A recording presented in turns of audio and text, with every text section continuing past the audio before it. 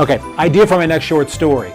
Getting high on other people's emotions, I call it Conscious in Wonderland. Is the main character's name Alice? Yes? I love it. Then yes! Talk me through it. Alice is working with her boyfriend, experimenting with shared consciousness. She enters a dream state where she's able to siphon off the emotions of other dreamers. She meets some nefarious individuals who are preying on unsuspecting sleepers. Will it have cool visuals? It's a book, so yes! Will it play on the drug-infused feeling of the original Alice in Wonderland? Oh, it'll be a trip fest. Best of all, I'm going to give it away for free to members of my reader group. You'll give it away for free? I'll give it away for free. As your publisher, I'm not sure I like giving things away for free. Then you're fired, and I'll take this idea somewhere else. Let's make it free! Great idea!